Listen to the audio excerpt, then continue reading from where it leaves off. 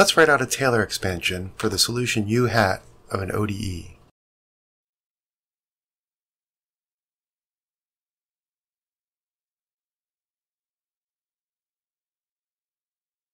The first two terms here are the ones that are picked up by Euler's method.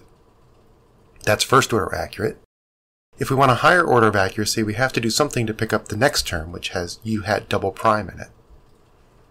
Now, U hat double prime is the time derivative of U hat prime, which itself is just F by virtue of U hat solving the ODE.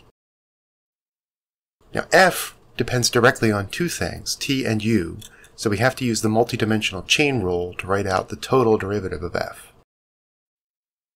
Using subscripts for the partial derivatives of F, we can also put in the fact again that du dt is equal to F when we evaluate at U equal to U hat.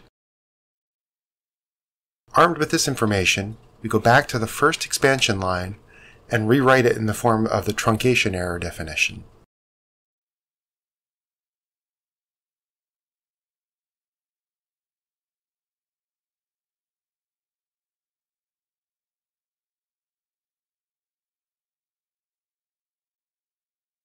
In practice, there's no way we want to actually derive and code those partial derivatives of the function f in every problem.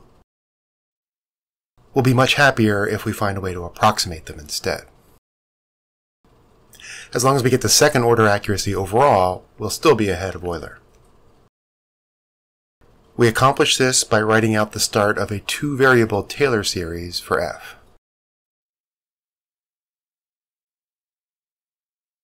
We only need the first partial derivatives, so we lump together all the higher order stuff.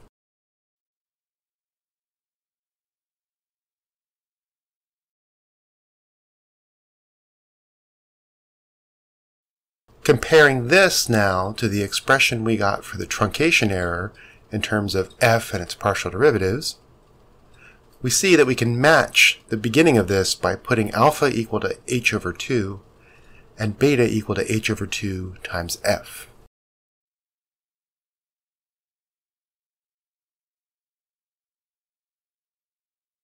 So now we use the stuff on the left-hand side of the alpha-beta equation in place of the expression we had before.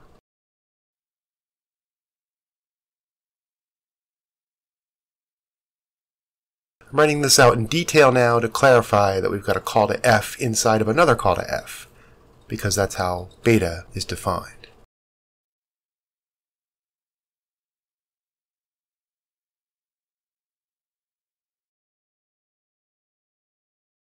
Everything that's not accounted for explicitly because we truncated the series involved is at order h squared and higher. So this will be the basis of a second order accurate initial value problem method.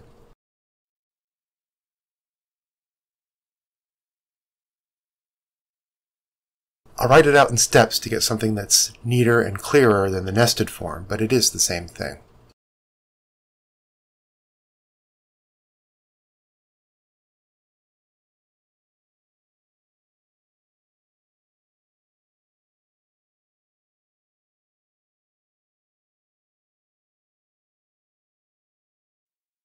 This method goes by the name improved Euler, and I abbreviate it as IE2 as a reminder that it's second order accurate.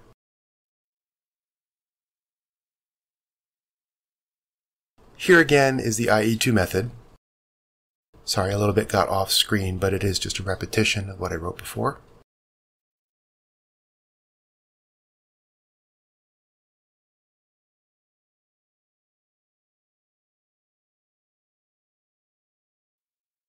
Improved Euler is an example of what we call a multi-stage method. Each evaluation of f counts as a stage. Here we have two stages for each time step. We can generalize from IE2 to a method with s stages. Each stage may depend on the ones that came before it, and may take place at a different time between ti and ti plus 1.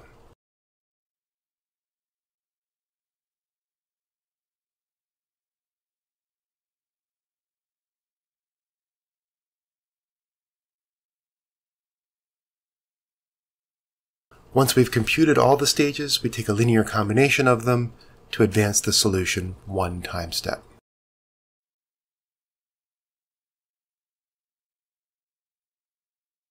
This type of method is known as a Runge-Kutta method. I apologize to our German-speaking listeners, but this is how Americans usually say it. The template of a Runge-Kutta method is always the same. Each method is completely determined by these constants that appear in the formulas, so the methods are often presented by just showing the constants.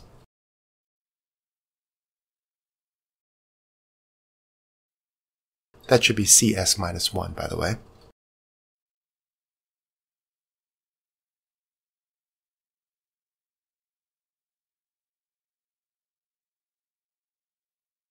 This presentation is called a Runge-Kutta tableau.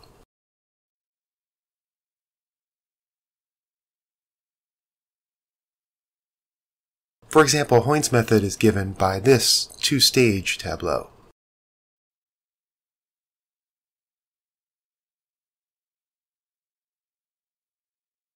We can use the tableau to write out the stages by putting the constants into the correct places in the template.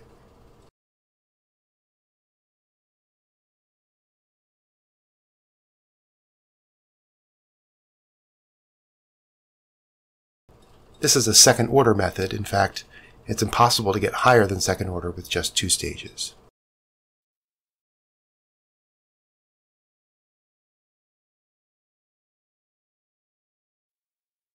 The most famous Runge-Kutta method, and maybe the most famous method of all IVP methods after Euler, is a four-stage, fourth-order method given by the following tableau.